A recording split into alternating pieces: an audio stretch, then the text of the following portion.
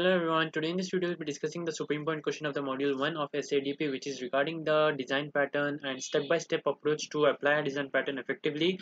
So before starting, make sure you hit the like button, subscribe to my channel for more videos like this, and without wasting any more time, let's get started. Here you have to just write a step-by-step process which is regarding the 7-step process. So let's have a look, and I'll be telling you how to remember this effectively. Okay, so the first is read the overview of the pattern. The first step is to read the overview of the pattern. What is the problem, what is the solution you have to design, what are the aspects involved, what are the factors. Read it and get to know it very well, like what is the actual thing you need to do. After that, go back and study the structure, participants, and collaboration sections. These are the important sections where you have the knowledge of the structure, the participants, and the collaboration. Once you get to know these three things, the next step is to look at the sample code to see the concrete example of pattern in code. How does a sample code look like in when you're trying to approach it and trying to design a solution? How does it look? The concrete example you'll be having a look to get an idea to write the effective code for it.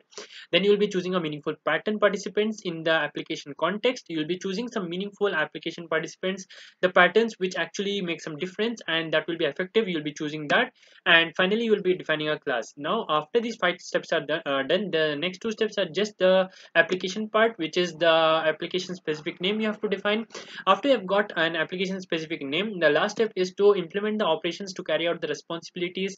It includes all the responsibilities what you need to be designing for that. Whatever the problem is to be solved, from all aspects of that problem you'll be searching in depth, and you'll be finding out the factors which are involved in that.